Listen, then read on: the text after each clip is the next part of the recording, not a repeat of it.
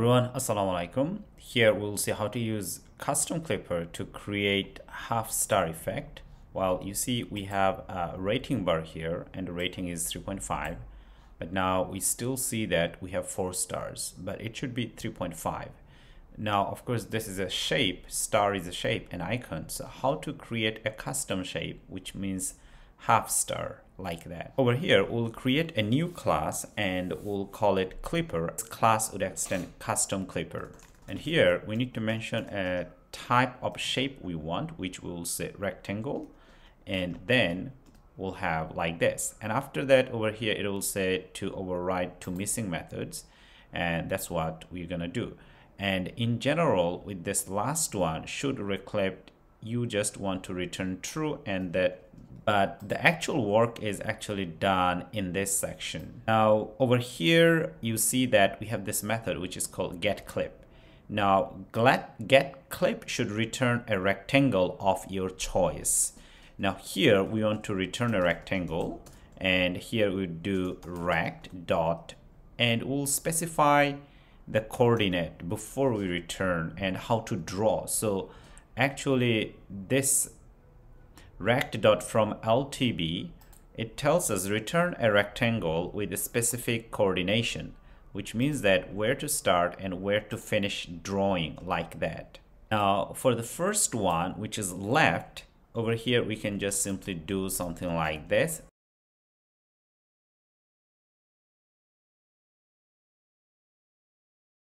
Now if I'm going to draw half star here, so make this star become half, then in that case I have to say where to start from. So we're going to start from middle actually, and then that is the left side, and the top, well, I'll definitely want to start from the top, and the width should be this width, and then height should be the complete height, like that. But you could do any kind of changes based on your requirement. Now one more thing actually we need to do before we go ahead and see over here, we need to pass a parameter to it, which will help us to get a better control. So over here we would do final int, and we'll call it part, and you can call it anything. Now we will receive it in this constructor, so Clipper constructor, and this part is required, the section is required.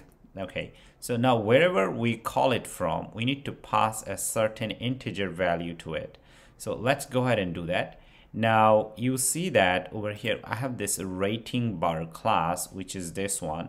So this class is showing this stars over here. Now definitely we want to call it inside from this rating bar. So over here I'm going to call it inside this sized box widget. Now this sized box widget has a size, and that size is actually defined over here, as you can see at the top, 18. So the sized box size is 18. And why I'm talking about this one, because from this sized box actually we are calling this Clipper class, the one that we created. So Clipper class has size as well. So as you can see, the size object. So this size over here, if we're going to take width, that would be 18, and height is 18 as well. Why? Because this Clipper class's parent class is this sized box. So Clipper class would take the size of the parent size and use it inside its children, and that's how it does. Now over here we are sending a certain number.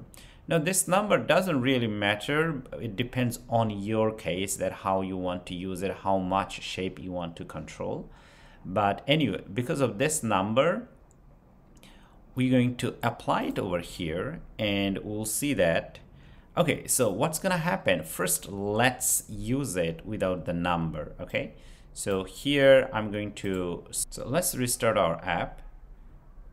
And we do see that over here we have 3 stars, but we should be able to see 3.5 stars. So to be able to work exactly on the half of this stars, what we need to do, we need to multiply whatever we are assigning from here. So we do like this.